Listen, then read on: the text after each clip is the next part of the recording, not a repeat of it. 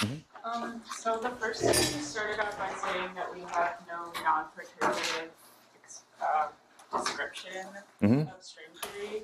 And then yesterday it seemed like we wrote down something that looked like a path integral for strings. So that was a path integral. What I was giving yesterday was a formula to compute a single term in the perturbative expansion of string theory. So it was analogous to a Feynman diagram in quantum field theory, an integral Feynman diagram.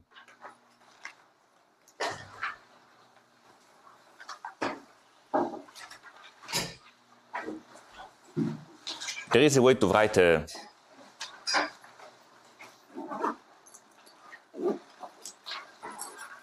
action. There is something called string field theory that allows you to write down sort of an action from which you can derive this perturbative expansion. But it does not, I mean, nobody knows how to use that to do anything non-perturbative.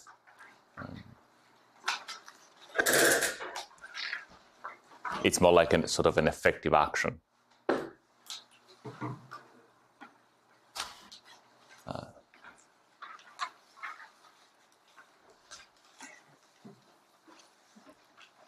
Okay, so today I would like to focus on the situation that is relevant to describing a single string propagating freely in space-time. So instead of having a complicated Riemann surface,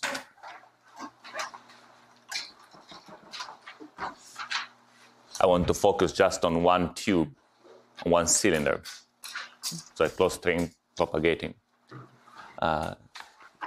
So ultimately, the sort of information that we're going to derive from this picture will allow us to find out what is the spectrum of string states. What sort of excitations do you find in string theory?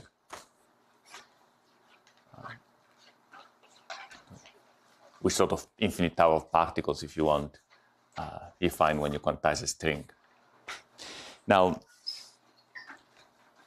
in order to do calculations, I need to put some coordinate system on this cylinder. So let me just pick a set of flat coordinates. Let's pick a flat metric on the cylinder. I can use coordinates, say, sigma and tau. So sigma is going to be identified periodically, because I want the cylinder, and tau is just going to run from minus infinity to infinity. Now, I introduced here a length scale. Now we know that the theory is while invariant, so the length scale shouldn't really matter. I keep it just because it will help me make a point at some point of the lecture, and then I will just set it to 1. I'm going to use a Euclidean metric. So this tau here is Euclidean time. Now you might already immediately complain, why am I doing that? After all, the most natural metric I could think of putting on the worksheet is the one inherited from space-time, right? Which should be Lorentzian, if my string is moving in space-time. But this question is completely analogous to in quantum field theory, do I use a Euclidean or a Lorentzian proper time when I do the calculations for the Feynman diagrams that I was showing you on the board? In the yesterday lecture, I used Euclidean proper time. I could have used Lorentzian proper time. I will discuss these matters more carefully next week. For now, let's just say that calculation in Lorentzian quantum field theory can anyway be derived from calculations in Euclidean quantum field theory by doing analytic continuation. So for now, let's just do calculations in Euclidean signature, which is simpler, because we can use just standard complex geometry instead of whatever is the analog of complex geometry for Lorentzian space-time. But keep this question in mind. It's a good question. It's not silly. It's a meaningful question. it becomes important when you ask things like, what's the analog of an I epsilon prescription in string theory? So we will discuss it in detail, just not now. The action that we were discussing yesterday, we described the motion of the string in space-time in a flat metric. It looked like this.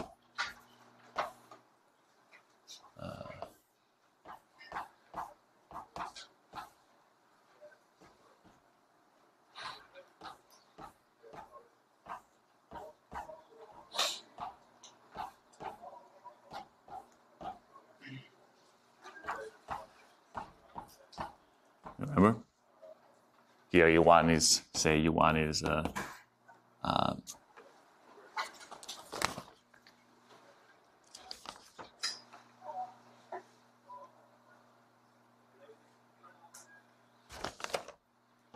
tau and U2 is sigma.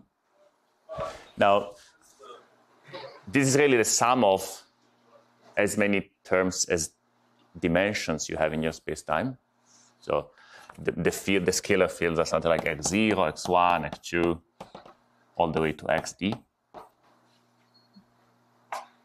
So we can just focus for now on a single scalar field, on a single coordinate, which behaves like a scalar field in 2 dimensions. So I'm just going to denote it as x.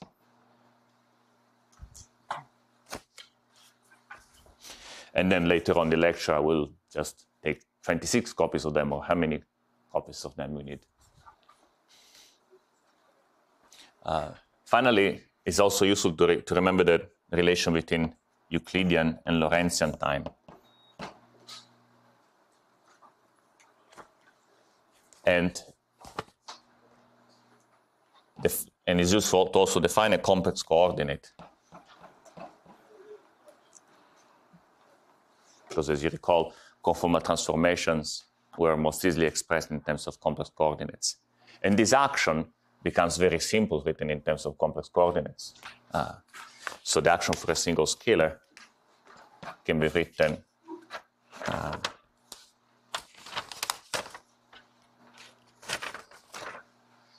once I get the sign right.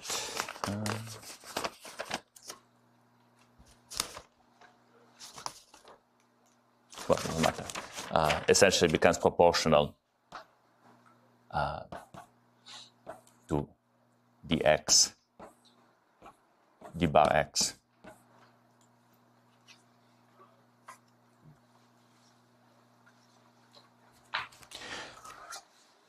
Okay, so why are we calling it a scalar field with respect to what?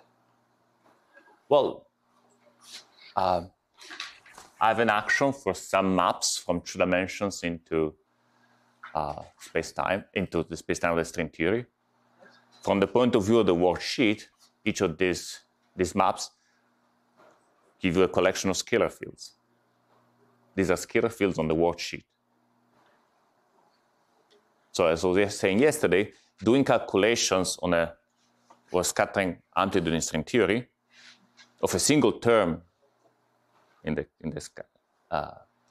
perturbative expansion of a scattering amplitude requires you to do a 2-dimensional quantum field theory calculation on the worksheet, where the fields are the positions in space-time, followed by an integral over the space of complex structures.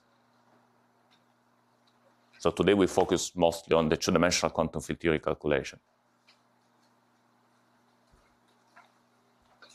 Also, if you had more scalar fields, it would just be something like higher dimensions. Right, so then here the number of scalar fields equals the number of dimensions space-time. But also, what do you mean by AX again? I would just write down a term of the action for one of these scalar fields. That's right. And then if you many of them, you just add up. Mm-hmm. So you're contracting the AB with this HAB. That's right. But the new indexes is of 26 dimensions, right? I'm using a flat metric in space-time. That's a good point. With big So- rotation or without big rotation? Good point. With it's a I'm going to use a Lorentzian metric in space-time, but I will have to be extremely careful about what happens to the component x0 of my scalar field. So effectively, I will first treat this as it was a Euclidean coordinate in space-time, and then I will weak rotate. So I write down. So for now, see, because for x the sign of the action for x0 will be unusual. This will reflect in all sorts of unpleasant things about the commutation relations and unitarity that we have to be careful with.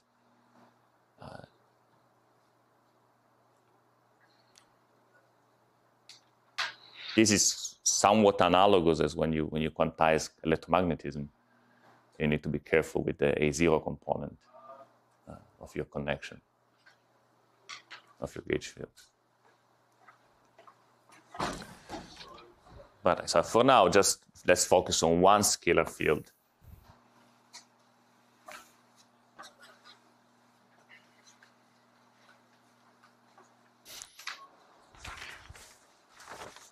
So you have seen canonical quantizations of free scalars. So I will not run through the extreme details of it. You take your scalar field, you expand it, say at some fixed time, you expand it into Fourier modes.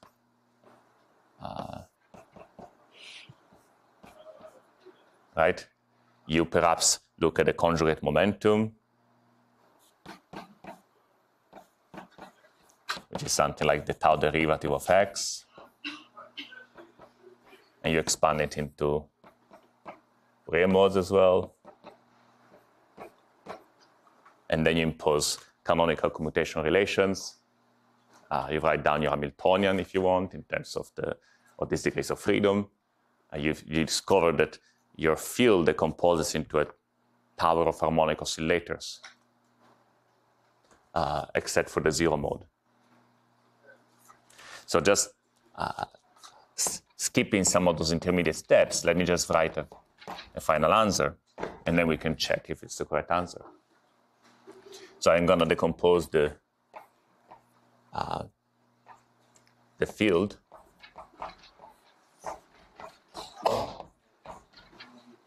into modes.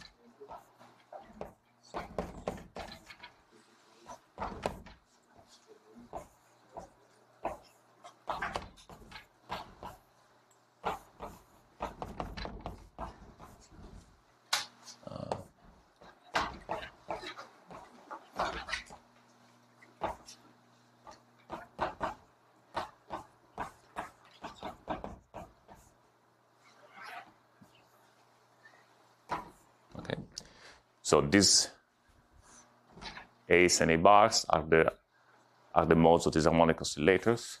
The commutation relations look like this.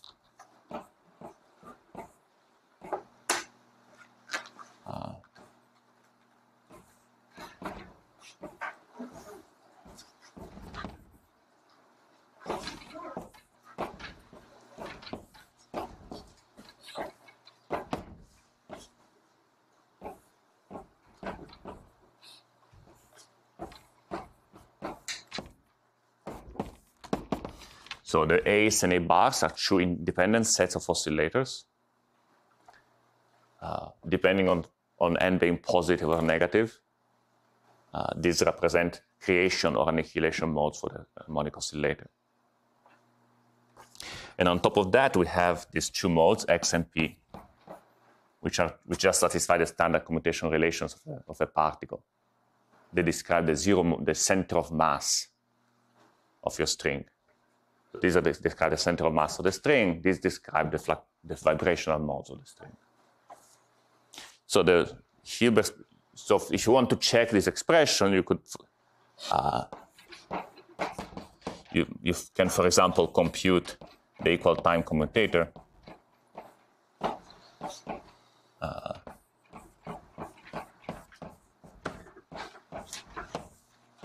you find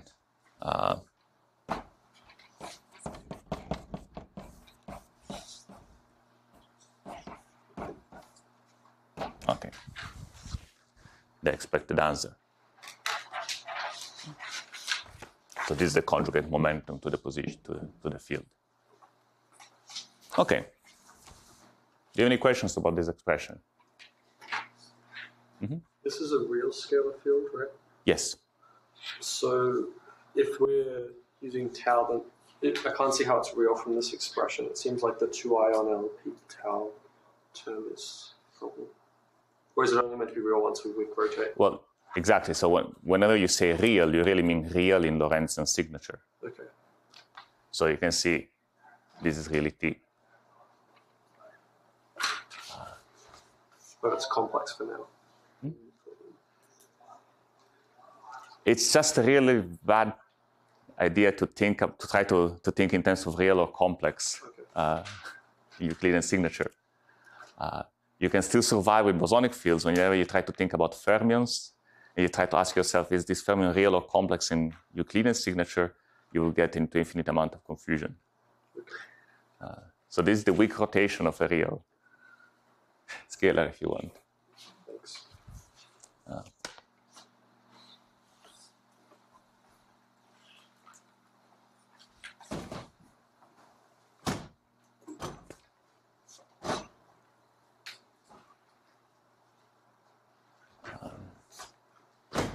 Okay, now, if I send it up, is it still visible? Not.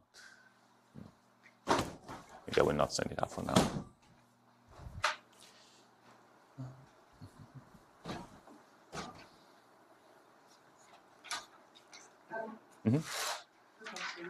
Right? Well, I have a question. What's with the 4 pi I in the commutation relation for x and pi? I could divide it by 4 pi's, the definition.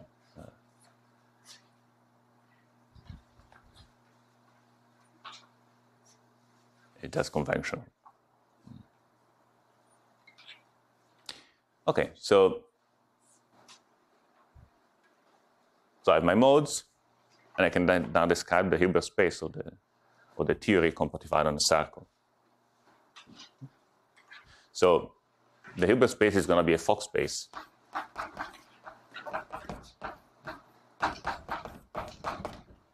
For the oscillators,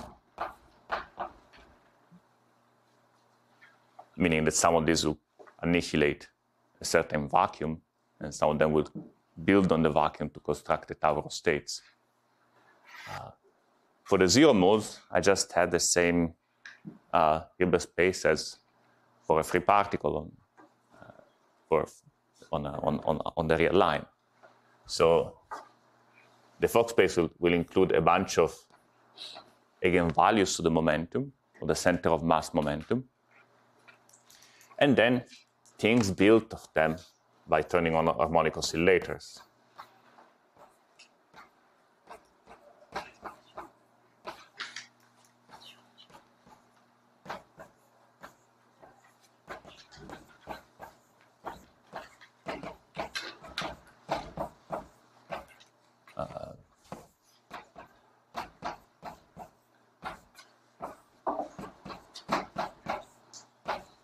Etc.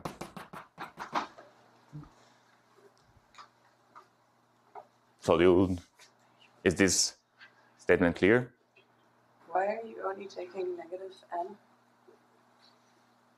Well, as I said, if you look at, say, A1 and A minus 1, the commutational relations A1, A minus 1 equal to 1. So you recognize, if you compare this with the harmonic oscillator, you recognize that this is a creation operator and this is a destruction operator. So this state had the property that an on p vanishes if n is greater than 0. And also a bar n vanishes. So it's a standard Fock space. Just that there are infinitely many I mean, oscillators.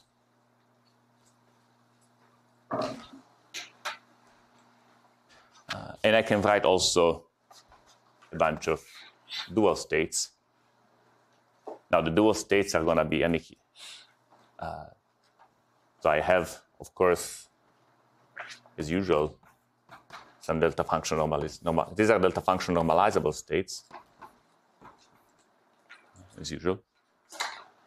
And these dual states are going to be annihilated by an and a bar n, where n is negative. So whenever you want to compute some inner product in this Fock space, say I want to compute the inner product between P A1 and A minus 1 P prime, what you do is you simply commute them across, so that you bring this to Q P prime using the commutation relations.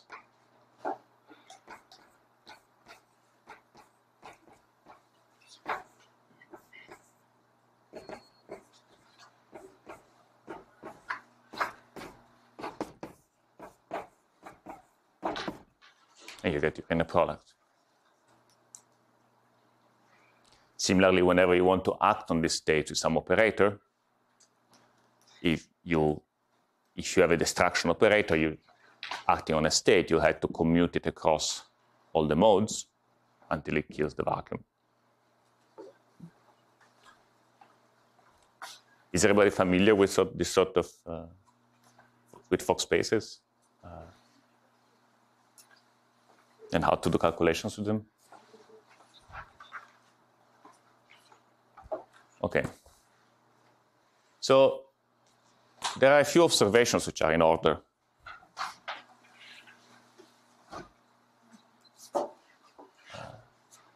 The first observation is that if you take an holomorphic derivative of x, you get a pretty nice expression.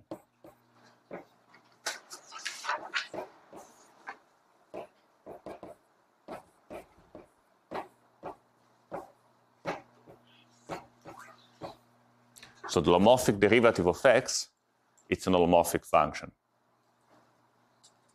This follows from the fact that the equations of motion are just del bar x. So, which means del bar x is anti-holomorphic and del x is holomorphic. So what's going on is that x, if you see, is just a sum of an holomorphic and an anti-holomorphic function.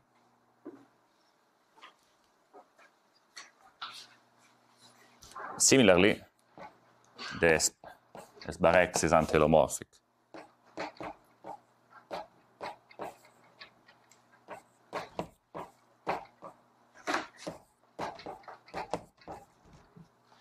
Because of, 1 over L times P,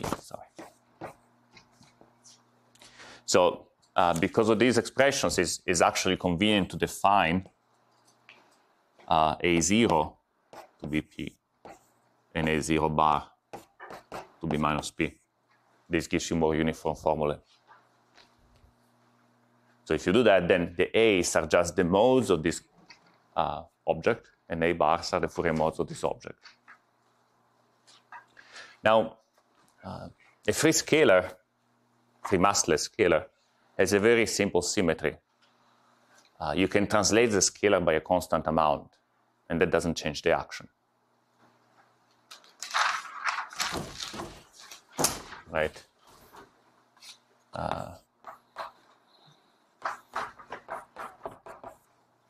Now, can somebody tell me what the current for this symmetry is?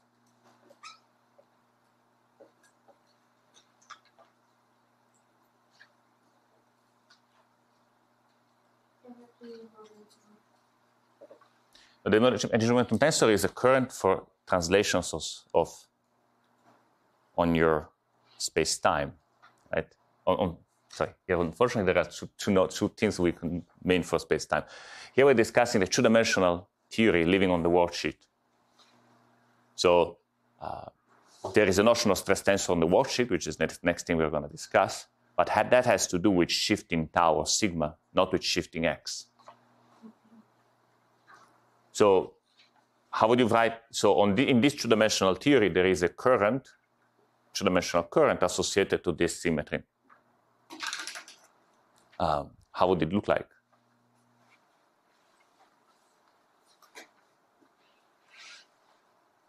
Derivative of x on Yes. the worksheet coordinates. That's correct. So the Ix is the current. So the current has two components, dx and d bar x. Now, normally, current conservation would tell you that the S bar derivative of this equals the S derivative of this, pretty much. Sorry. S bar derivative is plus S derivative of this equals to 0, which is true because of the equations of motion. But what happens here is that actually the individual components of the current are separately conserved. This is a special thing that tends to happen a lot in two-dimensional conformal field theory. It's associated to the fact that this theory actually has a much larger symmetry, which is just shift x by any holomorphic function or by any antilomorphic function. You can easily convince yourself that this transformation does not change the action.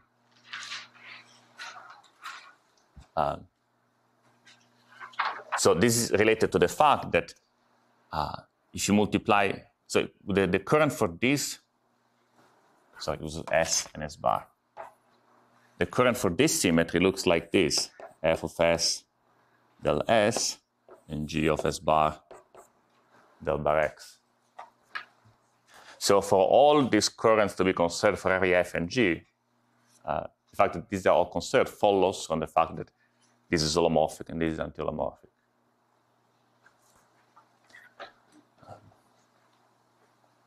Now, this is not a terribly deep statement. I mean, in any free theory, you can always shift your fields by a solution of the equation of motion, just because the equations of motion are linear. So free theories always come with infinitely many symmetries. But what's nice in two-dimensional conformal field theory is that this sort of principle applies more generally to other things, which we'll encounter momentarily. But it's just to say that you can think about these modes as conserved charges for some symmetries. See, to get a conserved charge, you integrate the current against on space, right? So if I look at a symmetry where x is shifted by e to the I n s over L, e to the ns over L, I would just look at the current e to the ns over L dsx and integrate it from sigma equal to 0 to 2 pi L, the sigma. Right? And if you do that, you get exactly again.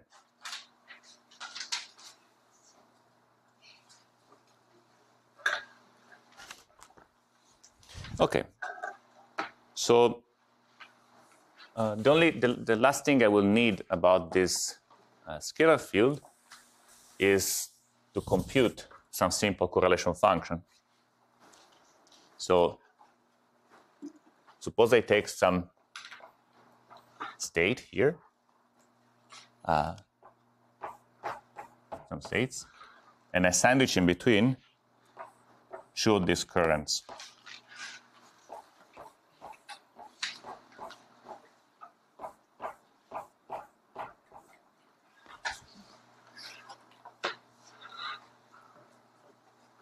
Actually, for simplicity, let me take the vacuum as one of these states.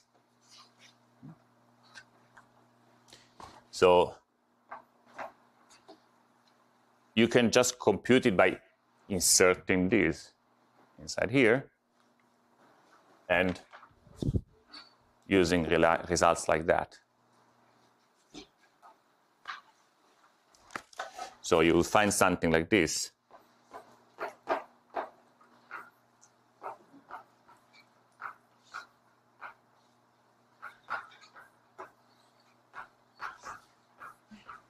So what happens is that essentially only the modes of only the ANs with negative n in here contribute because the others kill this vacuum, and only the ANs with positive n contribute here because the others kill the state at infinity, kill the state in the future, and so you get a sum of this sort, which you can just, it's a geometric series.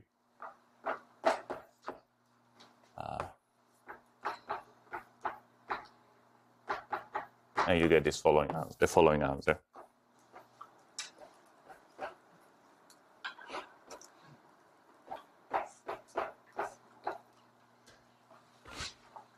Now, this answer has a divergence when the location of this operator approaches the location of this operator. Sorry, how did you define the state P? Sorry, silly me. I forgot to write P equal to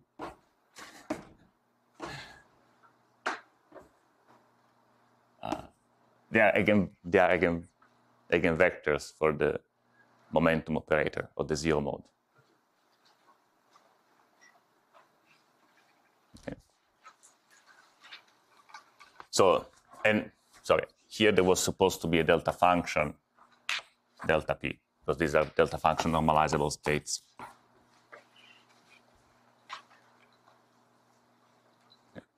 If I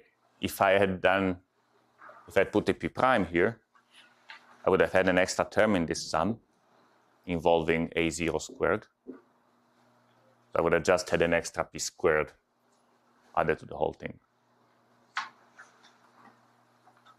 Now, can you guess how does the divergence look like as S approaches S prime?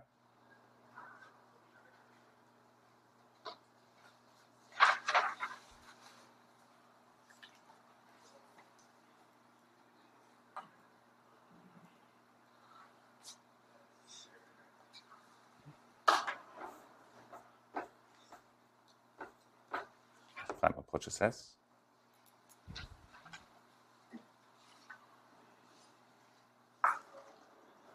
You did conformal field theory, right?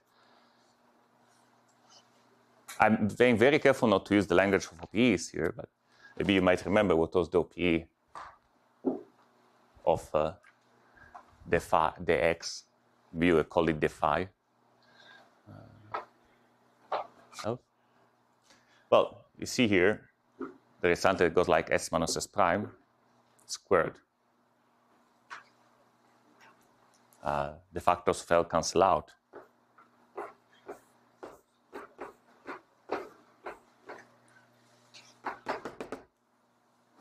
So this is the divergence. Now, the reason I needed this calculation is that I want to define the stress tensor, the two-dimensional stress tensor. So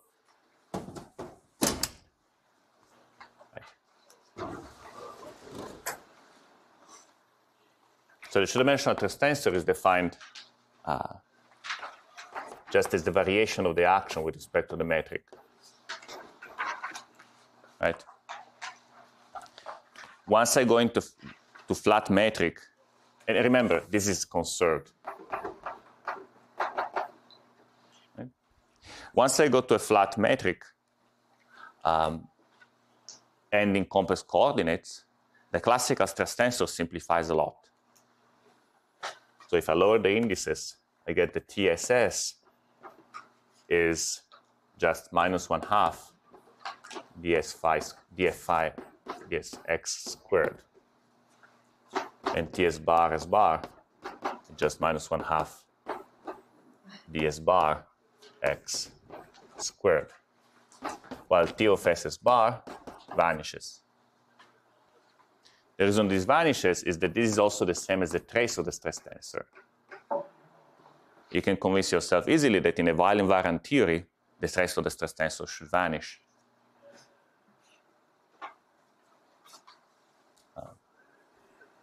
Just because a Weyl transformation is just a variation of the metric proportional to the metric itself. Now, if in the quantum theory, an expression like that makes no sense, right? Because we cannot bring multiplied two operators at the same position. A good physical way to define it is use regularization like point splitting regularization, where you keep your operators slightly separated from each other, you subtract off the divergence, and then you send them together. So a good point splitting definition of the stress tensor would be something like that. TSS, which is usually just called T. I'm sorry for the confusion between T here and T that was the tension. Forget about that T for now. This is just the standard convention in conformal field theory. So I define it as minus 1/2 the limit as S prime approaches S of dsx of S, ds prime x of S prime plus 1 over S minus S prime squared. Now here there is a very important point. There is some freedom in deciding what I subtract off, in principle. But there is one point that you should always keep in mind. Quantum field theory should be local. Locality is a very important property of quantum field theory. If you break locality, you lose a lot of good properties. So whatever you subtract off can only depend on what's going on in the neighborhood of S. For example, if you're trying to define the stress tensor on a space-time with a complicated metric, what you subtract here can be some function of the metric and its derivatives at that position. It cannot be a function, say, of the area of the manifold. It cannot depend on some properties of the manifold of space-time far away from your location. In particular, in this setup, it cannot depend on L. So you could have thought that perhaps I should just subtract off this whole thing in my definition. That would have been the normal ordering prescription, where you sort of subtract off the vacuum expression value of your product. But it's not okay, because this depends on the size of the cylinder. You cannot do that. So your definition of the stress tensor cannot be the normal ordering prescription unless you are in flat space, in R2. Because in R2, the expectation value of dx is going to be exactly this. So this is essentially the only reason I was carrying along L, to demonstrate the fact that what to subtract off cannot be this whole expression, but it has to be this.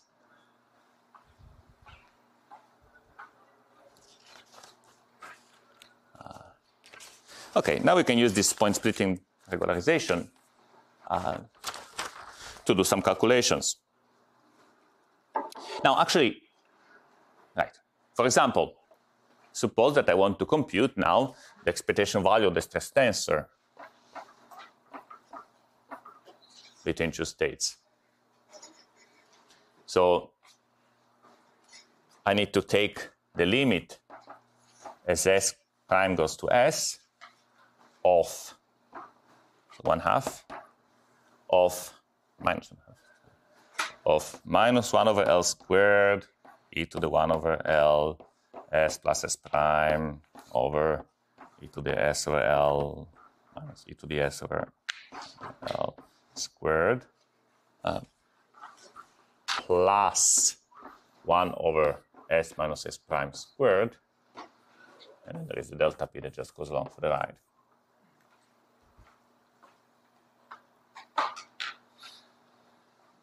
So now computing, and so this the interesting point is that this limit is non-trivial.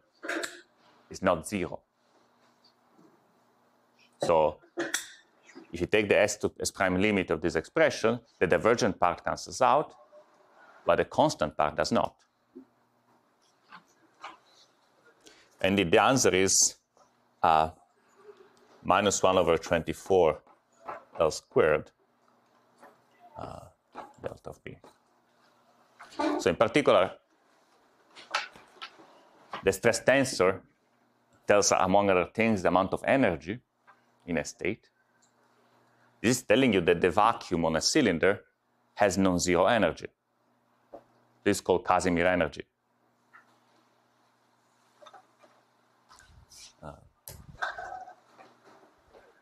It turns out that the Casimir energy is closely related to the Weil anomaly.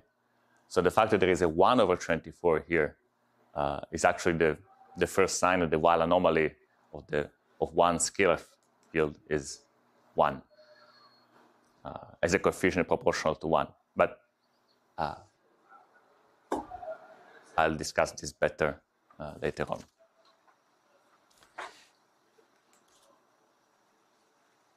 Okay, so notice that we can use these expressions, right? Plug them into this definition and get a Fourier expansion for the stress tensor. Mm-hmm. So can you still set R to 1 if we have this anomaly? Yes, it's fine. But doesn't the anomaly mean that the symmetry is broken? Right, so it turns out that, so the anomaly means that the symmetry is broken, but so if I were to write down the precise statement, so I can measure the breaking of symmetry by the fact that the stress tensor is not traceless. Because you can prove easily that if the stress tensor is traceless, the theory is exactly. So the quantum stress tensor, so the classical stress tensor is a variation of the action with respect to the metric. The quantum stress tensor includes the variation of the measure too. In this case, so this is what this is about really. So while invariance is a statement that the quantum stress tensor is traceless. Now, if you take the theory of a scalar field and you compute the quantum stress tensor on a manifold on a worksheet with generic metric, you'll find an expression like this. You'll say that the stress tensor is that the trace of the stress tensor is proportional to the Ricci curvature of this metric. So now it just so happened that if your worksheet is literally flat, you don't see this. So the lack of Weil invariance becomes visible when your worksheet is not globally flat. So as long as we work on the cylinder, we are not going to see the breaking of Weil symmetry. At least not in an easy way. But you can see traces of it, which I will discuss in a moment. So what I wanted to do was to expand the stress tensor into Fourier modes. So if you use this definition, you get an expression like this. I will set L equal to 1 from now on.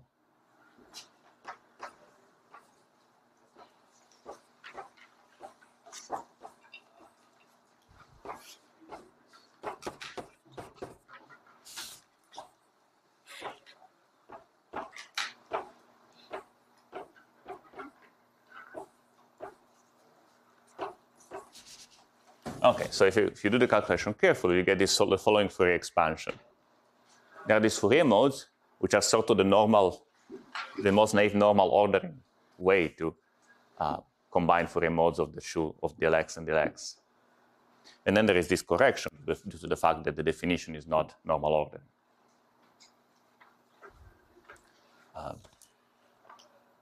Now, if you feel cavalier, you could have computed this minus 1 over 24 using something like zeta function regularization, meaning if in your typical textbook, what they do is that they do the calculation naively without regularization. Then they find something like an expectation value of a sum of a's, something like expectation value of sum of expectation value of a minus n, which gives them a sum of n, literally. Okay, and then they say this is minus 112. This works typically if you do things right. It's very easy to get the wrong answers doing it. But the correct way is to give a physical definition of the stress tensor and define the energy as in terms of the stress tensor. So there's a correct way to understand Casimir energy. So the energy, in quantum mechanics, there is no zero for the energy, right? You could just shift the energy by a constant and nothing bad happens, right? So you could ask yourself, why is the Casimir energy a well-defined notion? The point is that in a relativistic theory, the energy is must be associated to a local conserved stress tensor. That actually is a more constraining notion. So the correct way to compute the energy of the vacuum, right, is to first define a nice stress tensor with a local definition, which is conserved, and then use that to measure the energy.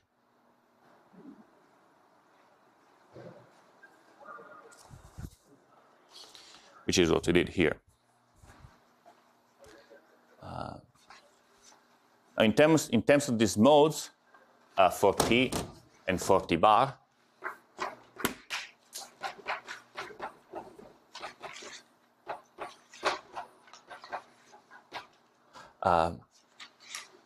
sorry. Then the energy is just L0 plus L0 bar minus 112, and the momentum on the worksheet, not to be confused with the momentum P conjugate to the center of mass position of the scalar field. So I use a capital P. I hope it's distinguishable from a little p. The momentum is L0 minus L0 bar. So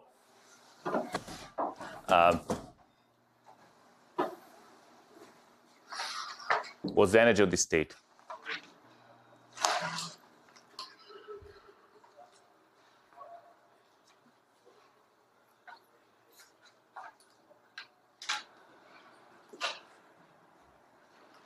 Use the definitions, they're on the board.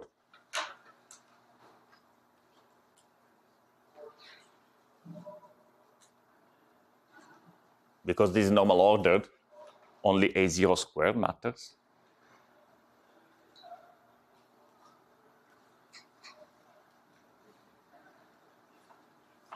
So L0 acting on P gives me just 1/2 P squared, right?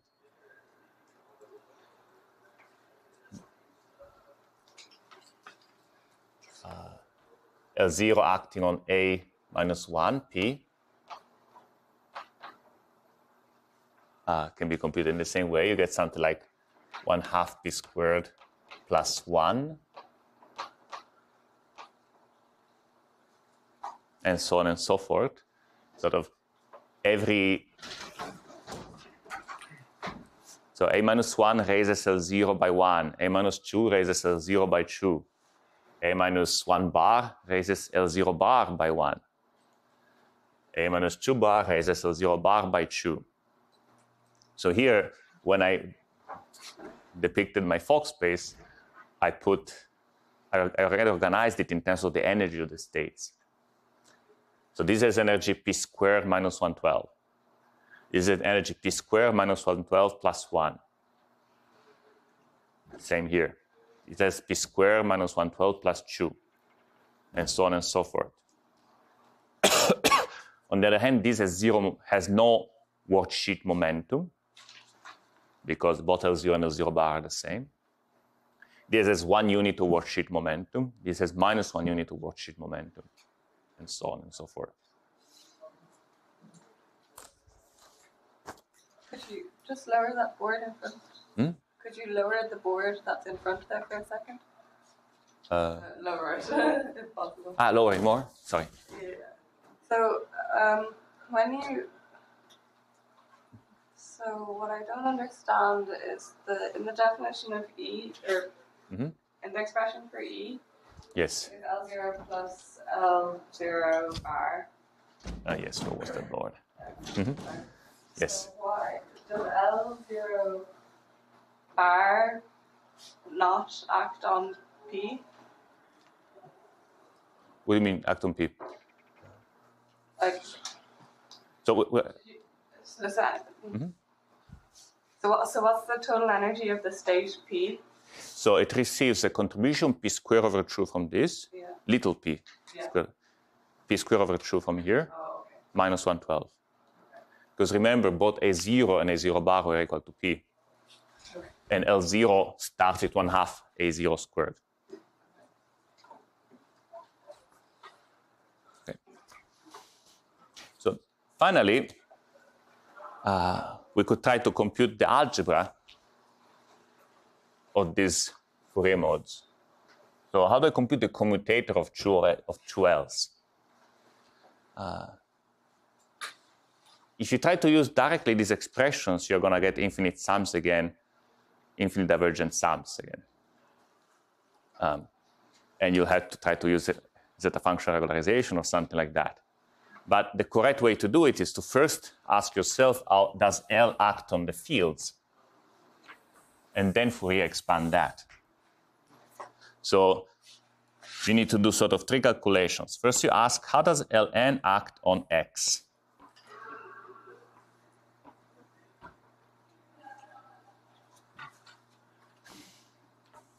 This is a neat calculation. You just use this expression and act on and commute it across this. Right? And you get a very intuitive answer. You get something like e to the ns dsx.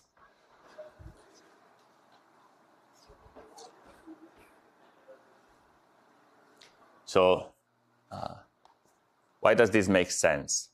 Well, so T originally, so the stress tensor is always the generator of translations.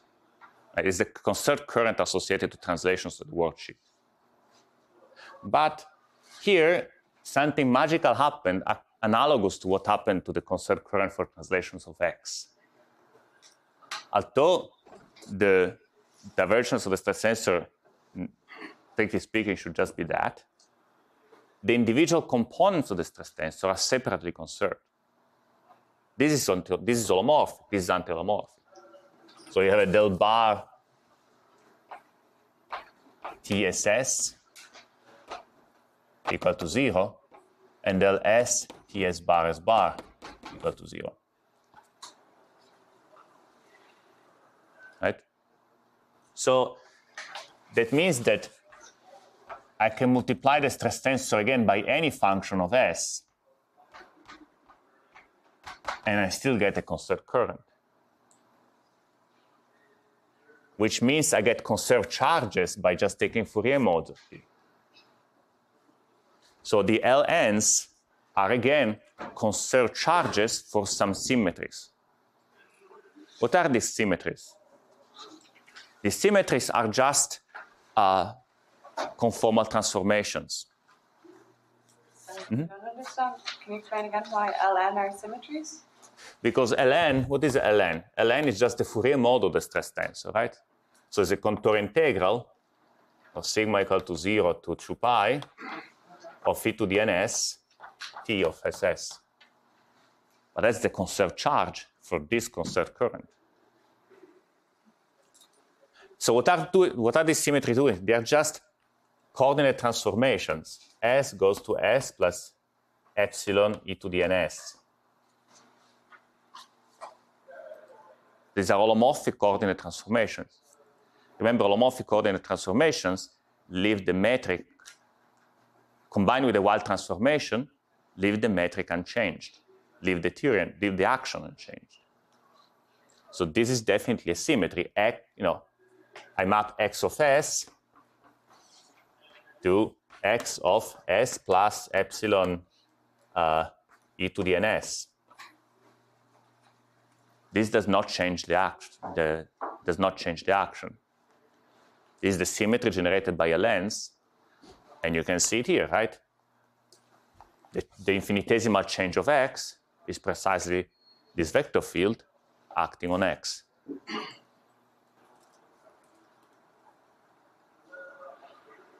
So now, with a bit more patience, you can ask how does ln act on dsx of s, dsx of s prime of s prime. Right? There is no difficulty doing this. These operators are separate points. I'm just commuting L across this and across this. Right?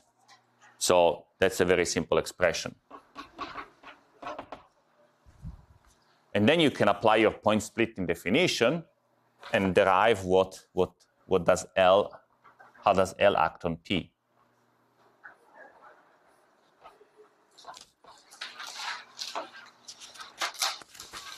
And you find something interesting.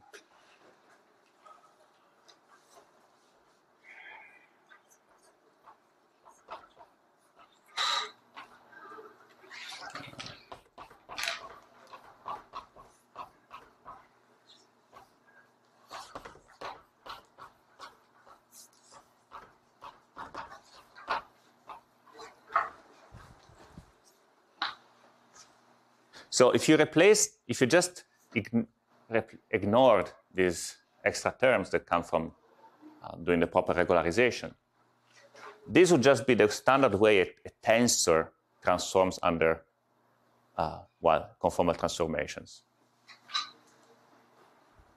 So you do a coordinate transformation like that, a scalar field transforms like this, but the tensor gets an extra power of the Jacobian in front. So this is just what this 2n is.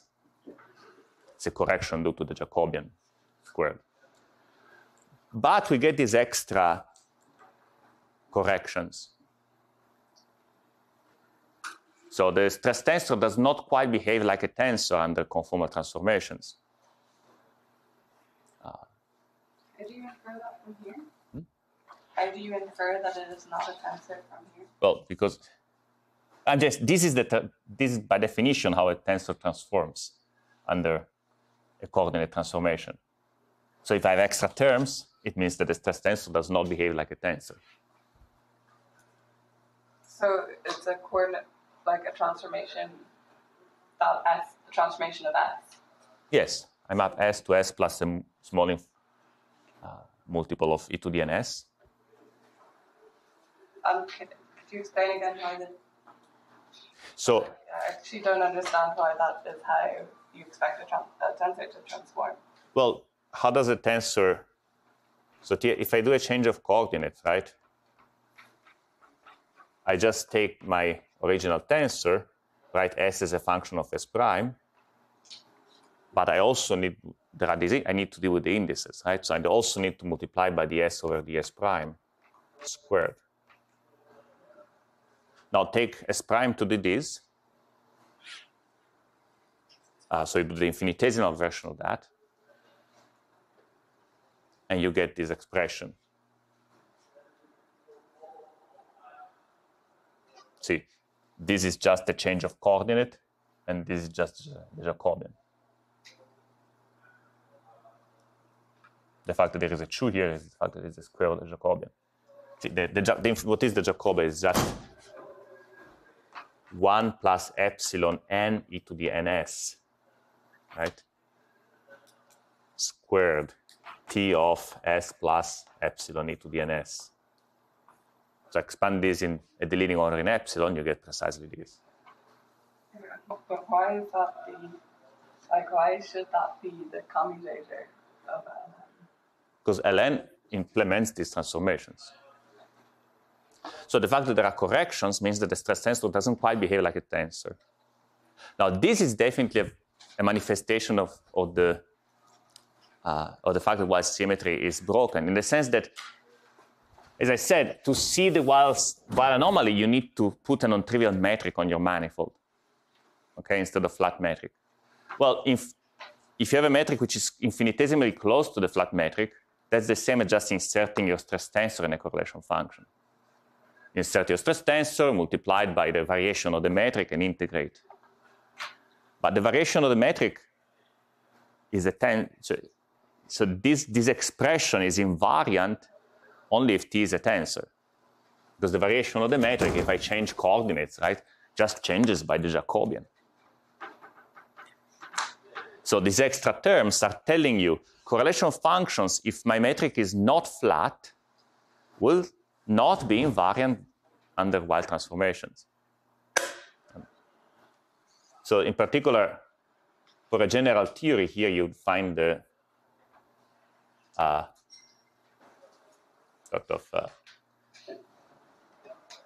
the central charge that I was discussing.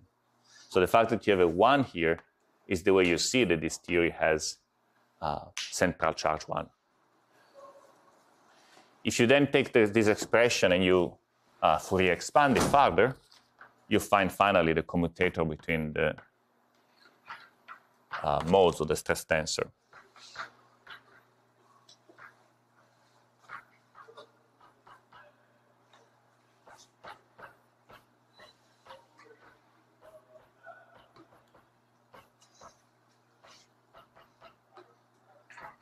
So this is called the Virasoro algebra.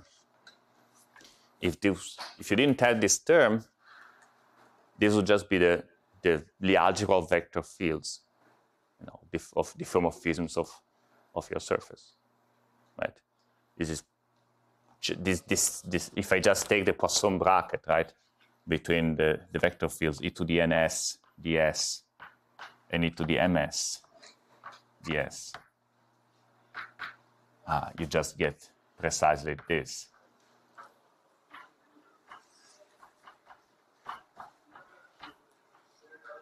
So if I take the commutation of 2 coordinate transformations, I would naively get this. But the actual algebra is deformed as a consequence of the Wiles anomaly. It's centrally extended, more precisely. So this is called the Virasoro algebra. So you say that you want to construct a local theory, but in some sense, the correlators already know about the global topology. Sure. The correlators can know about the topology. Is the definition of the operators that cannot know about the global topology. Why? Why the correlators can know about it? What do you mean? I mean, it's not clear for me why if you I mean, you can definitely define operators which are not local. You're free to do so. But those operators have properties which are less nice than operators which are local. For example, if I have operators that are non-local, the correlation function of these operators might diverge even if the operators are not at 0 distance from each other. For example, when you compute a correlation function using the path integral. Yes. So the operator that you're going to put in the path integral is local. Yes. When you sum over all. That's right. The correlation functions obviously know about space-time, but it's the questions I want to ask. So what are operators? Operators are the questions I can ask my theory. That's the definition of operator. And it's useful to consider the definition of local operator is questions which only depend on the neighborhood of space-time. And it's useful to think about local operators, they think. But in a sense, a lot of the axioms about quantum field theory are about how local operators behave and which properties do they have. Like, for example, the very basic property you want is that the questions I can ask at this point should be independent from the questions I can ask at this point. This is pretty much the definition of quantum field theory. Quantum field theory is a physical theory where I can ask completely independent questions at each point of space-time. So So the list of local questions is important. And has special properties as opposed to questions that involve a whole patch of space-time. For example, if you define a stress tensor in a local way, it will satisfy the nice property that in a correlation function,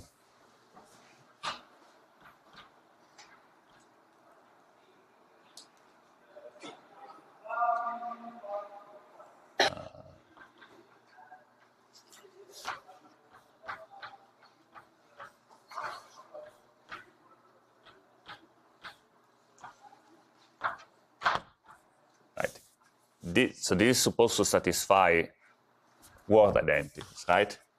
Which are, so it's not exactly 0, but it fails to be 0 only at the location of the other operators.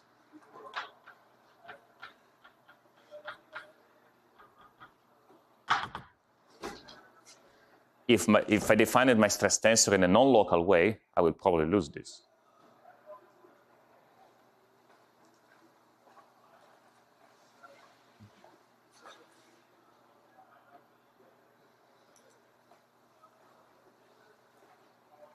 Okay, are there any more questions about this? So in determining the string spectrum, which we'll do a little bit by hand at the beginning of the next lecture, we mostly need the description of this Fock space and the definition of energy and momentum of a state. Because what we need to do is sort of take 20 d copies of these scalar fields and then impose what were called the constraint that came from gauge fixing. It's called the Virasoro constraint. Classically, the classical statement is that the stress tensor vanishes in a solution. Then you need to understand how to express the quantum mechanically, but sort of we'll do it a bit by hand in the next lecture, impose the Virasoro constraint, and see which states preserve the constraint. And then we'll find the spectrum of strings. Any more questions? Okay.